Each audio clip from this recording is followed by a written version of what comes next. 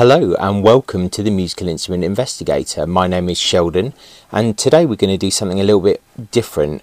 So a few people have asked me before about kind of what I buy, because obviously I do all these videos on auctions and I talk a lot about violins and other things, and I do occasionally buy stuff either from auction or from private sellers or, you know, Facebook Marketplace or whatever, etc., that kind of stuff. So I thought maybe it would be a good idea just to kind of showcase some of the things that I buy. Now I usually just buy stuff kind of out of curiosity. It's not necessarily, I'm not looking for anything in particular. I mean, obviously it'd be nice to find like really nice rare old violins or 18th century violins, but it doesn't always happen. I am quite interested in kind of English stuff as well and amateur things, so I'll just kind of show you a bit of you know, what I pick up really.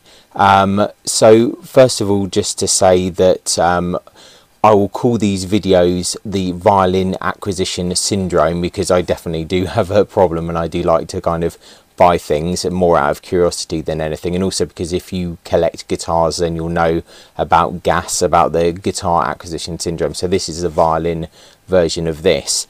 So yeah, like I said, I buy random things. There's not really any particular logic to it. I might think it looks interesting, or I might think it's old, or I might like the wood.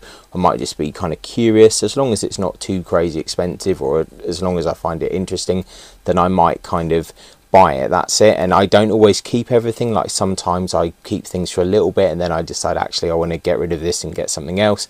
Other times I might keep it and try and get something restored, or I might just keep it at the back of the box for like a long time. There's really no kind of specific kind of logic to it. So in this kind of series of videos, of which this is the first one, I'm just going to kind of show you some instruments that I bought, or I'm going to show you one at a time and tell you what I think about it, about the workmanship, about what needs to be done to it, and then I'll also kind of skip to a video where I kind of a bit more of a close-up on the actual instrument itself, and then I'll just be able to kind of show you the different kind of parts of it. So that is the idea. I'll also have some pictures on the side so you can see like the main front and the back of the instrument really. So starting off with this one here, hopefully you can kind of see it quite well. It's an interesting English instrument with this quite striking kind of bird's eye maple on the back, also a bit on the sides, and also I think on the scroll. So this particular instrument, and I think the label is kind of correct, is by Frank Wild, and it was made in Garston, which is kind of in the Liverpool area, in 1934, and this is labelled number 13. So what I've been able to deduce about Frank Wild is that he was probably like an amateur maker, but like, you know, at this point probably an experienced amateur if he's already on number 13.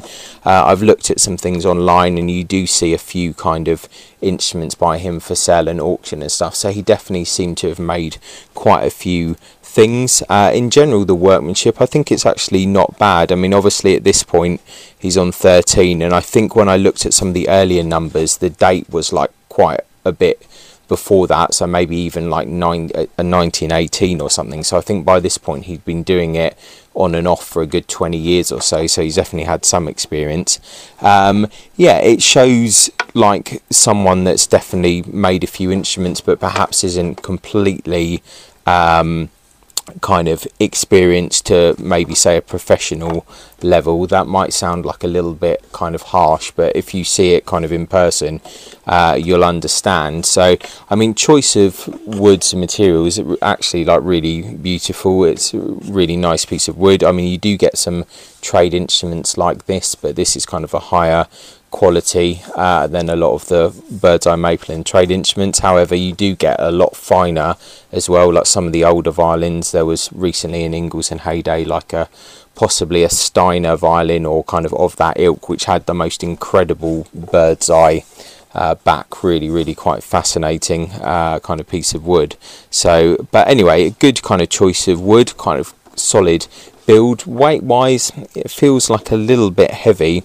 Maybe quite hard to see here, but some of these plates, they seem, it's the edge work is a bit heavy here, and I suspect that the plates are maybe a little bit kind of heavy.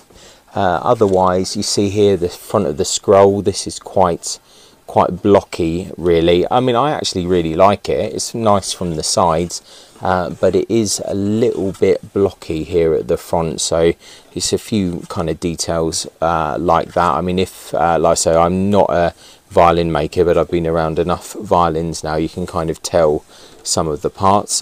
Quite fairly nice on the back, it's not too bad, and like I said, in the side profile, I think that's quite a nice scroll. It's just the front is a bit blocky, but once again, if you've been around violins enough, you'll know that even, you know, some of the finest old Italian violins and stuff, sometimes they have different kinds of scrolls, and they're not all like immaculate Strad scrolls or whatever. You do get different types, so I think this has got an individual flair to it, and I quite like it.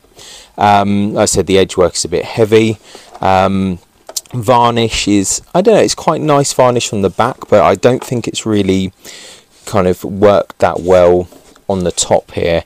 It's a bit uneven, the kind of varnish on it. Obviously it's no bridge or anything, so it needs to be set up, and that would obviously take a bit of time and a bit of a cost. It's not something that I would do, but I would get people to do it. It does unfortunately have quite a big open crack here on the back, which would also once again be a bit of a significant kind of amount of work there, so that is kind of unfortunate, but it's all kind of repairable. I think general kind of overall specs are kind of okay. Yeah, my main comment just being that that some of these plates do seem a little bit heavy. The only other thing to say is that you might see here that these F-holes seem a bit kind of jagged, and the same with the edges.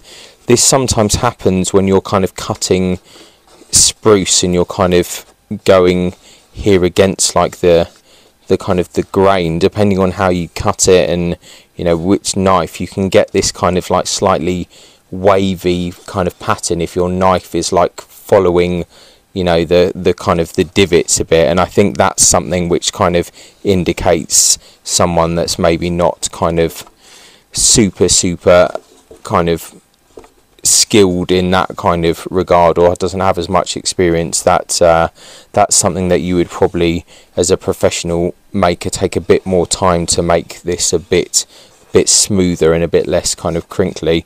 Although there are some interesting violins out there, some older, one particular maker, I forget the name, from Fusen, very early maker, who did do like kind of violins that were completely kind of almost crinkle cut. So I forget their name now because my memory is not that good, but yeah, so in general an interesting violin, not badly made at all, to be fair. I think it could be a bit more refined, but it has charm. I think if this were to be set up, like I said, it would cost a bit of money to repair everything and get everything set up. I think it could be quite a good violin for like a fiddle player or something like that. Would it be good for a kind of professional in a classical sense?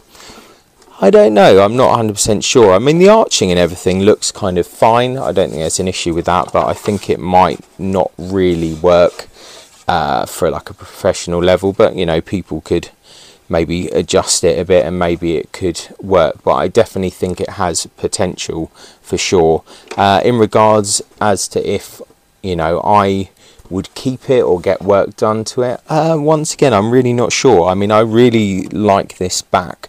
This is a beautiful bit of bird's eye maple, and I do really like the backs, and I quite like the varnish. So I'm kind of, yeah, I'm in two minds about this. When I was thinking about doing this video, I was like, oh, this is definitely a one which I'm, you know, I'm gonna get rid of. I'll put it in auction and that'll be it. But kind of now when I look at it, I'm just like, oh, I do really like this back, so I'll have to think about that. But anyway, this is kind of my violin acquisition syndrome, the first video. Like I said, I'll take another video just kind of showing the instrument, just kind of freehand, so you can see kind of some of the angles and things like that, and hopefully it's of interest. Like, I've got many more instruments that I can show you, a lot of kind of English stuff, a lot of amateur stuff, some other older 18th century stuff, maybe some things are a bit more interesting, and I kind of continually look for things, and I say I buy things and I sometimes sell things, so there should be other videos. So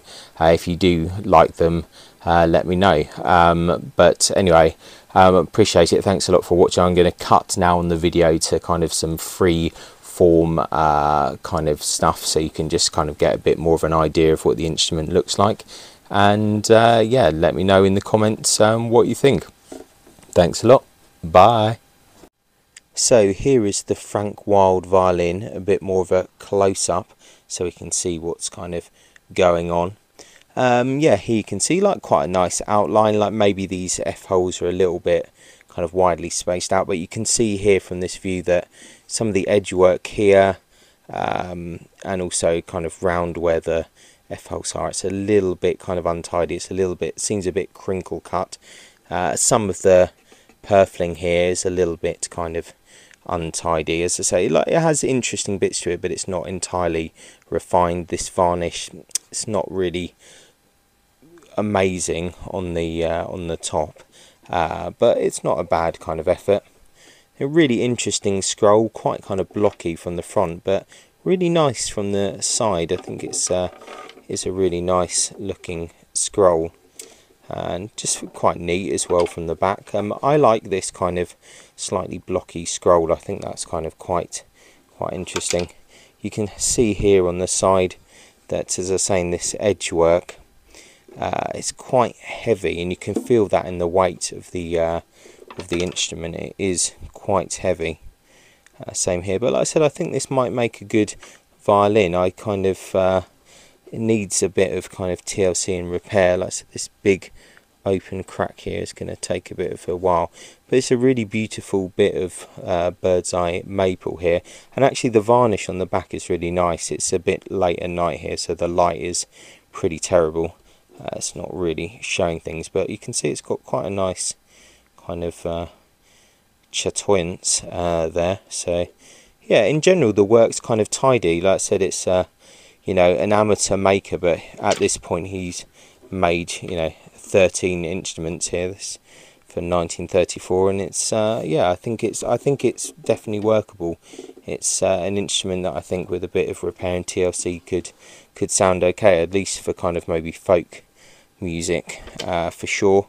Whether or not I will kind of do anything further with it, I'm not sure, but if anyone has any information about this maker or any other kind of comments about things, please let me know. So obviously it needs a new bridge and parts, some kind of few cracks and things here which need a bit of attention, and the big crack on the back will need some probably shooting of the fingerboard or some other bits. But yeah, in general it's not too bad. I think it's quite an interesting instrument. So if you have a Frank Wild violin, or you know of the maker or a relative or something, just kind of reach out, because I'll be interested to hear from you. So yeah, that's it. This is the first violin acquisition syndrome video.